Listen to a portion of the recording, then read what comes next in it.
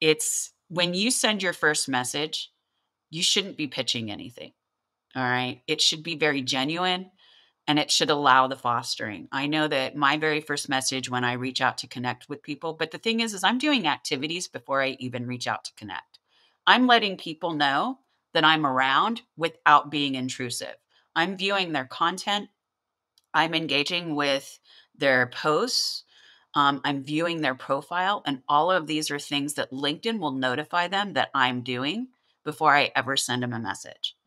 And welcome to a new episode of Digital Coffee Marketing Brew, and I'm your host, Brett Deister. And this week we're going to be talking mostly about LinkedIn, maybe a little bit about small businesses, because everybody needs to know how to do that better, especially LinkedIn. I always feel like it's the long forgotten social media of the professional side that doesn't really get utilized as well. But with me, I have Shannon here, and she is an inspiring female entrepreneur to empower female founders. She's also founder of the Link Her In LLC, and Shannon helps bridge gaps between small business owners and their marketing needs. She's also LinkedIn expert and trainer, lead generation strategist, and a digital marketing partner, which is the perfect mix for any startup, plus this episode as well. So welcome to the show, Shannon.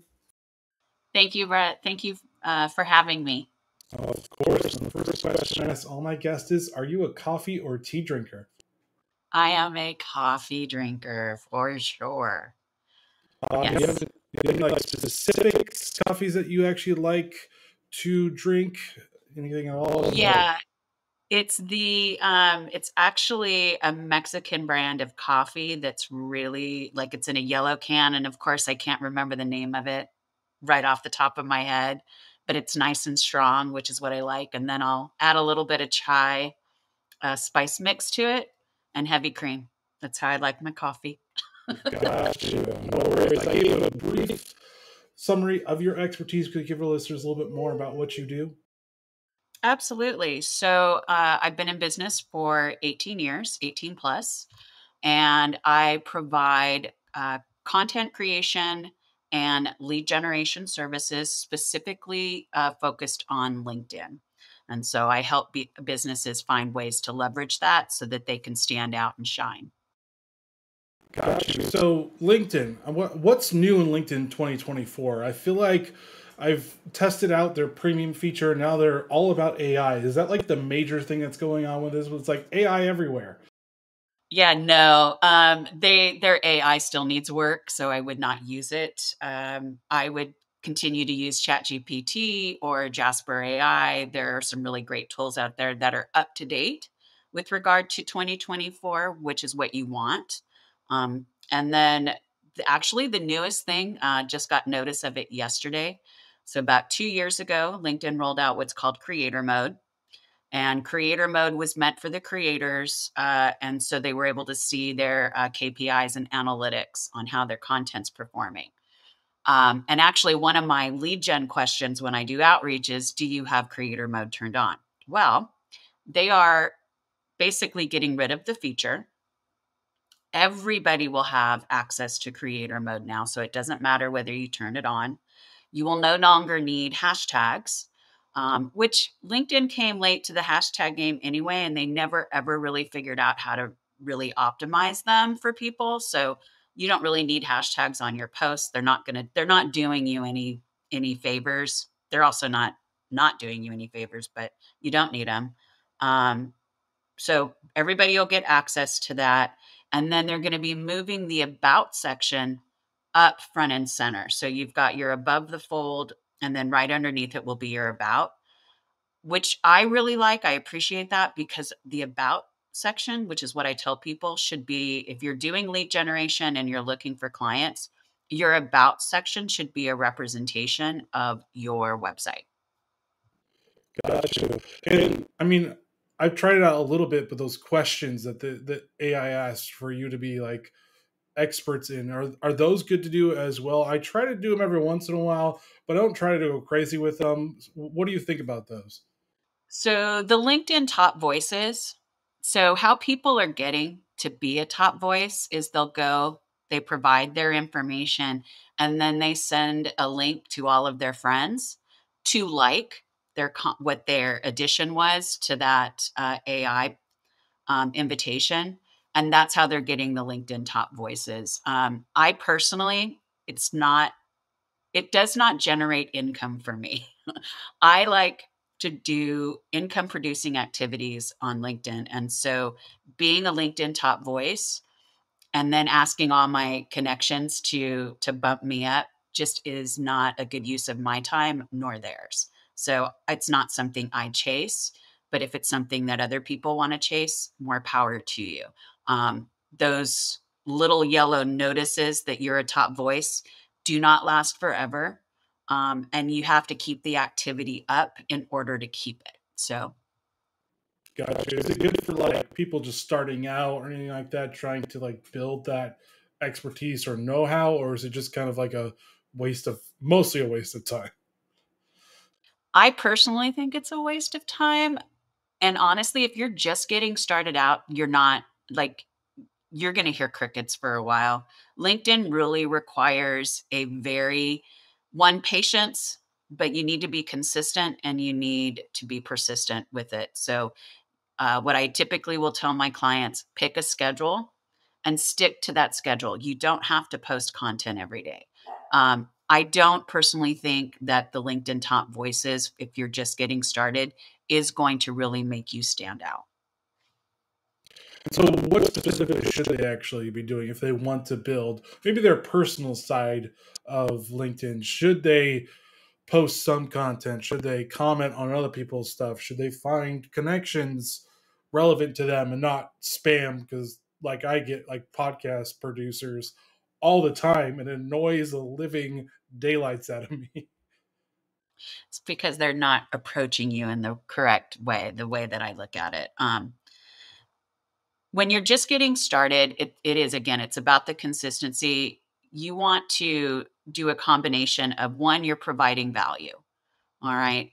The second is you want to tell stories. You know, if you're an entrepreneur, the road to being an entrepreneur isn't very easy. There's a lot of ups and downs. Write about your experience because people are interested in that. And then throw in some promotional. Don't be afraid to promote, but don't promote every day. All right. Because then people are going to become tone deaf to it. So, value, personal story, promotion. And everything should be a reflection of your brand voice and who you're targeting on LinkedIn. So that's the other thing too, is make sure you've got your foundational work done. Like you've got your brand message, you've got your brand voice, as well as who is your target audience. So that way you're not just throwing spaghetti to the wall and hoping that it sticks.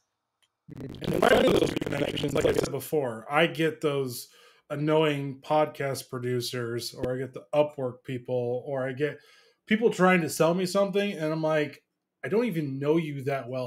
Why are you selling me all of a sudden for no reason other than I should pay you because you reached out to me? Well, and they didn't nurture the relationship with you. They, when you're connecting with somebody, you should not be pitching your services right out the gate. That's just really unprofessional. You've got to think of LinkedIn as like you're actually at a physical networking event. When you go to a networking event, I'm going to say, "Hi, Brett. Tell me about your business." I'm not going to tell you about myself. I'm going to wait for you to ask. But I'm going to try and think of questions to keep you talking. All right. And that's how people should be approaching their outreach on LinkedIn. All right. Like ask a question and then wait. Don't send me 10 messages right in a row or day after day. Because one, I'm going to block you. And chances are I'm also going to report that you're spamming people because that's essentially what you're doing. Wait for the response. All right. It's like the person who sends you a text and they send you 10 texts before you can even respond to the first one. Like, don't do that. Wait for the reply. And if they don't reply, move on. I mean, even a little bit. We found each other on Podmatch. Even sometimes I get people like guests like, "Oh, I see a message and I haven't gotten to it yet." Then all of a sudden I get an email. Then all of a sudden I get a LinkedIn message, and I'm like, "Whoa, let me like give me time to respond." Like you can't just like come at me with full force and think it's like, "Oh my gosh, I never saw you before. Like, I should book you as a guest because you're bugging the living daylights out of me. So, I mean, how is it measured? Is it like, hey, I like for like say my thing, hey, I met you on Podmatch. It'd be great to have a LinkedIn connection so we can share our content together. Would be something like that that like fosters a relationship other than, hey, I really want to be a guest. Hey, I really want to be a guest. Hey, I really want to be a guest. And I'm like, okay, I don't really want you to be a guest. And I have denied one person before because of that. Well, because they're a little too hungry. All right. It's the analogy that a lot of marketers use about the first date and going from the first date to getting married or not even dating at all kind of thing. It's that analogy. Um, it's when you send your first message, you shouldn't be pitching anything. All right. It should be very genuine and it should allow the fostering. I know that my very first message when I reach out to connect with people, but the thing is I'm doing activities before I even reach out to connect. I'm letting people know that I'm around without being intrusive. I'm viewing their content. I'm engaging with their posts. I'm viewing their profile. And all of these are things that LinkedIn will notify them that I'm doing before I ever send them a message.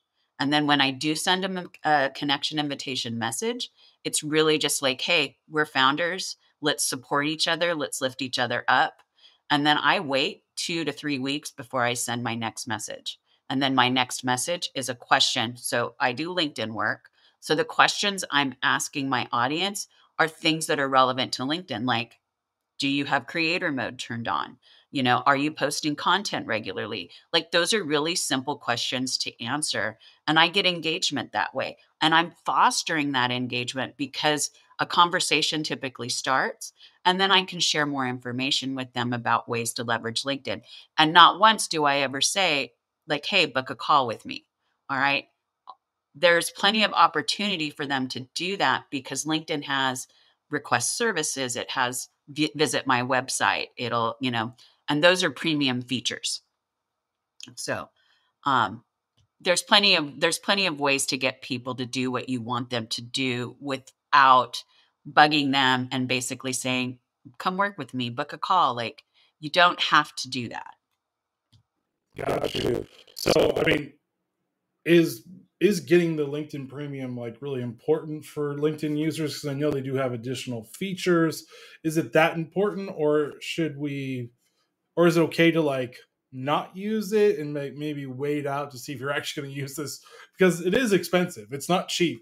LinkedIn Premium. It's it's $100 investment a month, but for me, it's worth it.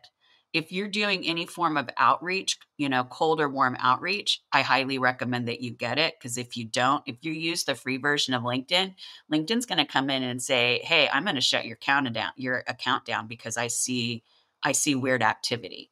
All right. You really don't want to be doing any cold outreach on a free LinkedIn account. And this is carrying over from last year. LinkedIn is really honing in on giving people who are paying for a subscription a lot more bells and whistles for us to do outreach because it looks at us as like, okay, we're not going to bite the hand that feeds us. So you've got to take those things into consideration. Are you willing to risk getting your account shut down because you don't want to invest? And they do have a premium version, which also has some capabilities and tools, which is only about like $70 a month. But that's, if you're choosing to use the free version and you want to do the outreach, then you are putting yourself at risk for getting your account shut down. And LinkedIn has no problem saying, "Nope, you can't have your account back." And then you've got to start over from scratch.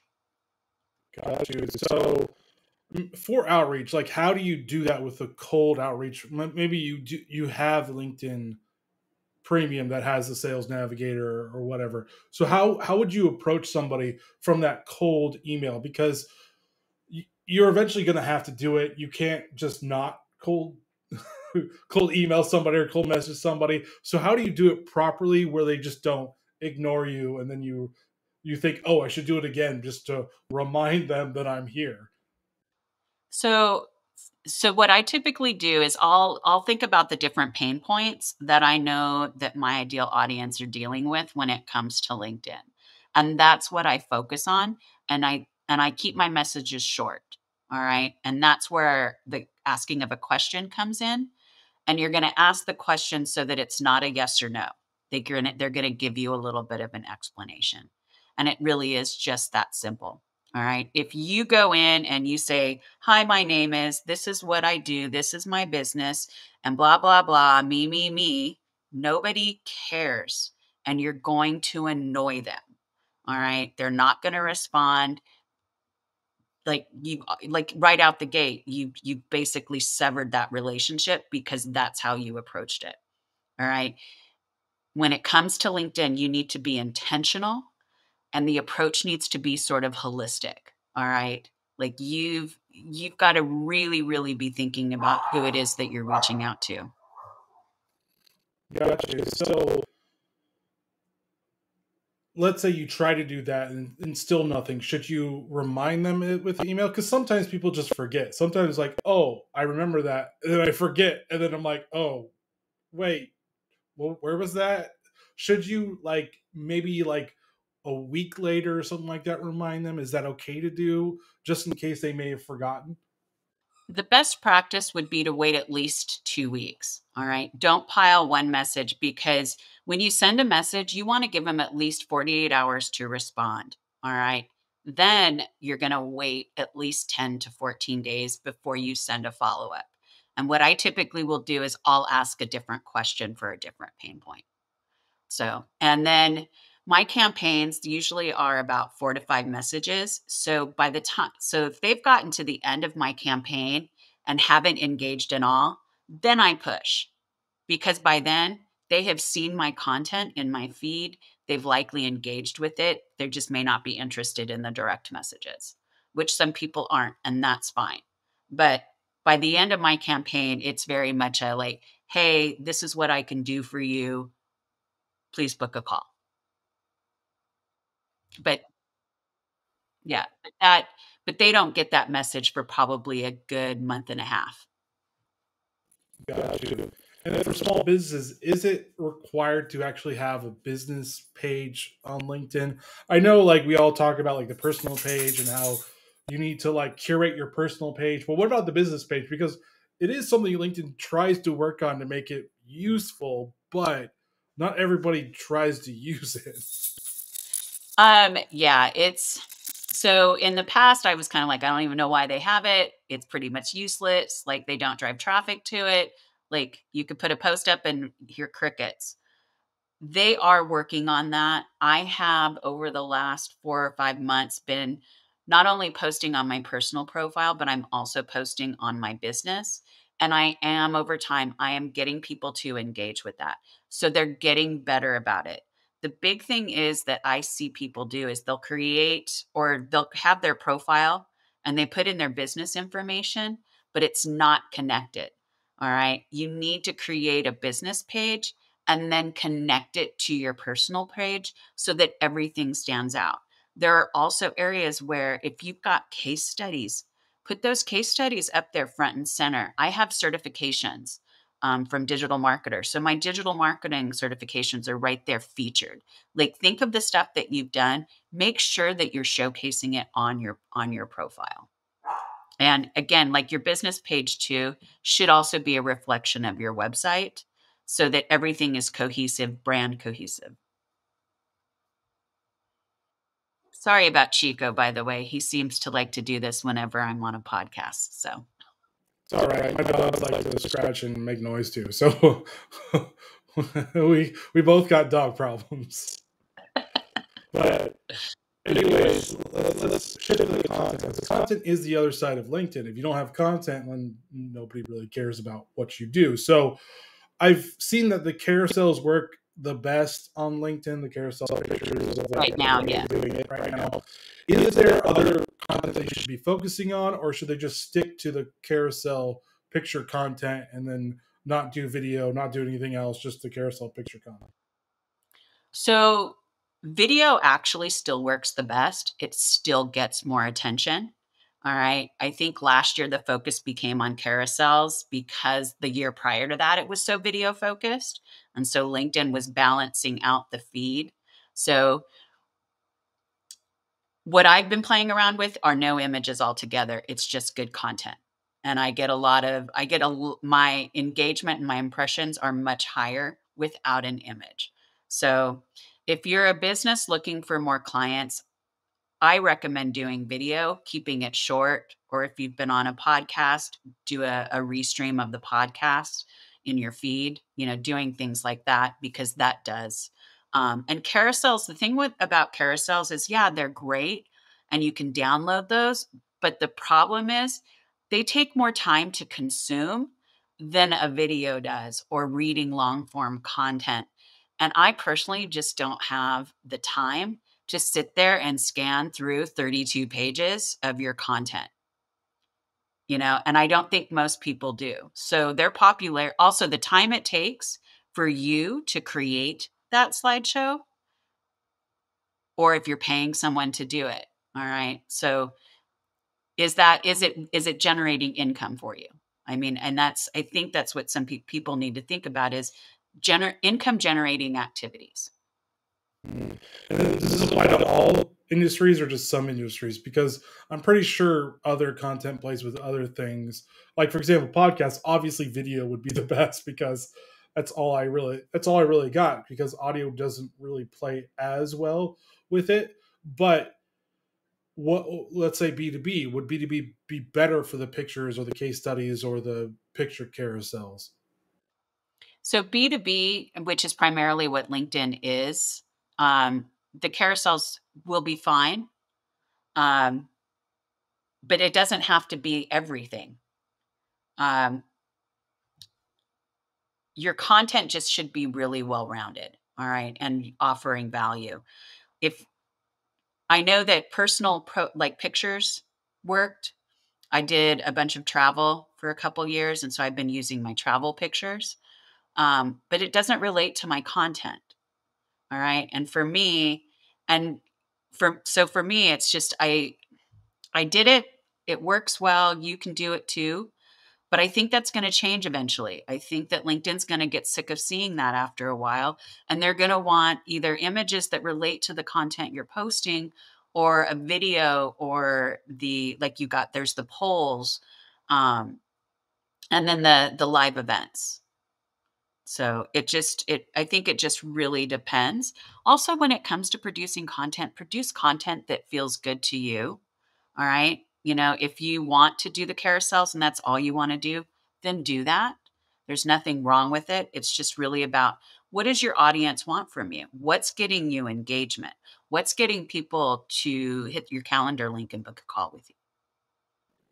On the video side, should they be doing live streaming or should they just do the produced content or the produced content first? Because live streaming is a little bit of a different beast than it is with doing a recorded and then editing it out. Plus, you can only do 15 minutes of video on LinkedIn anyways.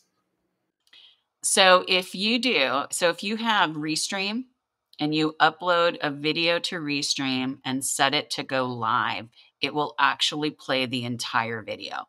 And I have put up 37-minute videos. I think you get up to an hour when you do it that way. All right. So I'm still playing around with it and I still have stuff to learn about it. But if you're doing a live stream, like something like this, then bring on a guest, have a Q&A, and get because as soon as you go live, it sends a notification to all of your first connections to come and watch. So you have that audience with you right there and then. With a restream of a video, it's a little bit different. You kind of have to like invite people as it's playing because it's not live. So if it's truly live, everybody gets a notification as long as you're connected with them. If it's not live, but it's live, I just put in quotation marks, live, then it's more of like you have to like convince people to watch it. Is that what I'm saying? Yeah, you've got to sort of manually send out that notification, or boost the post because it comes up as a post. So you would essentially want to boost the post so that it starts to get impressions and that LinkedIn will serve it in the feed. But that's how you get past that 15-minute video. Gotcha. maybe people are don't really know what to post, or they're having trouble writing the post. Should they be using like ChatGPT, Bard, or Gemini? I think Google's changing the name again. Gronk is another one. Perplexity. I mean, there's a ton of them, but should they be using one of those to help them write? And then obviously, you should probably look through it and then go, okay, I want to change a little bit of it. One of the cool things that ChatGPT has, I use Jasper AI, but I have a friend who uses primarily ChatGPT, and he's really honed in on it, is he is able to upload any sort of content that he's written over the last few years so that ChatGPT gets his tone of voice, gets his writing style. All right. So that's probably the first thing you want to do. Gather up the stuff that's really good, upload it so that the tool, the AI tool you're using has your tone of voice. And then you're going to start going through the prompts and saying, okay, give me a list of 10 topics to talk about related to my industry. It'll give you 10 topics. It gives you a blurb about each. You're just going to grab one of those and you're going to expand on it. And yeah, you're going to always want to edit. I use a tool called Grammarly, and it has a plagiarism tracker in it. So everything that gets written for me, that after, and I'll go in and make my edits, but I run it through the plagiarism checker just to make sure that the content that I'm posting is original. So, you want to be able to take advantage of those tools. But AI is a productivity time saver. Like, it's one of the best hacks out there. And if you're not taking, like, if you're still in that space where you're scared about AI, don't be, because AI, the way that we're using it in business, is a productivity tool. All right. It's saving us time so that we can get our content out there, we can get it posted, and we can move on with the rest of our day and take care of our clients. But the content, the way that I look at with lead generation and content creation on LinkedIn, lead generation is you're taking from LinkedIn. Content creation is you're giving to LinkedIn. It's the reciprocity, and the two have to play together in order for your efforts to be effective and for you to continue to bring in new clients and grow your business. Gotcha. So, I mean, with that, does the person that you're talking about that uses ChatGPT, do they use the payment one with ChatGPT 4 to upload a lot of that stuff? Because there is a free version, and so I don't want to confuse people and be like, "Oh, I can do all this stuff." It's like, well, you can't really do all that stuff. You've got to make the investment. If you're not willing to make investments into your business, if you look at everything as, oh, this is so expensive, or why do I need this? You're in the wrong mindset, first of all, and you need to change the way you think about it, because a business requires investment to grow. All right. Are there tools out there that will help with that aren't as expensive as some of the other ones? Yeah, it just requires some research. All right, to find those tools. Like, I actually just put in my course on Canva. I literally created course web pages using Canva. It's hosted by Canva. And I've got an email drip campaign to manage my course. And I did that because I didn't want to pay $100 a month for my course, which is brand new and doesn't quite have the people in it to support that $100 a month investment. This way I'm saving myself money. So there are ways that you can get around that, but a lot of it is get the right mindset with that, and make the investments to improve your business. So, what do you see for future trends for LinkedIn? Do you see more videos being uploaded? Do you see the callback to more written content? Because that's how all social media was started. You had picture albums, but everything was written. There was no videos except for YouTube that eventually came. But even then, it was still for most was mostly written. Do you see that callback? Do you see pictures carousels being somewhat popular but not as popular? Do you see just live streaming just exploding on LinkedIn because they are trying to heavily probably promote that more? I think we're going to see a combination of all of it this year. Last year was the focus on the carousels, and the year before that it was video. This year we're going to see all of it. I think that with the changes that LinkedIn is making, they're really going to optimize the platform so that no matter what kind of content you produce, it's going to get the eyes that you want it to have. And that's a pretty big thing. They're basically making it an even playing field with regard to getting impressions and for them to serve your post up in the feed. And again, it just comes back to, what are you more comfortable with? Or, are you more comfortable with short form content that offers a punch and some value? Are you more interested in the long form? Do you want to create the slides? It really is up to you and where you're comfortable. It's because it's not a one size fits all. It really needs to come from you. And what are your intentions for that? Gotcha. So people are like, man, you have a lot of knowledge about LinkedIn. So where can they find you online to learn more about what you do and maybe some more tips on LinkedIn? Absolutely. Well, you can definitely find me on LinkedIn at Shannon T. Kuykendall. And then, of course, you can find my website, which is linkherin.com. All right. Any final thoughts for listeners?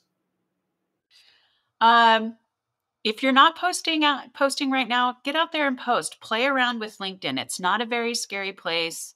It just, takes a little bit of time.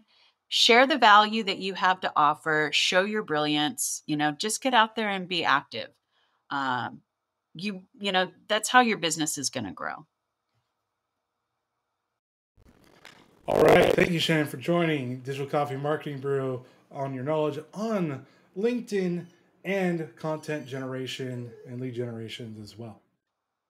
Thank you, Brett. Thank you for having me. And thanks for all the great questions. And thank you, as always. Please subscribe to this podcast on all your favorite podcasting apps. Leave a 5-star review. It really does help with the rankings. And join us next week as we talk to a great thought leader in the PR and marketing industry. All right, guys, stay safe. Get to understanding your LinkedIn, how to optimize it well, especially with lead generations and content-wise. See you next week. Later.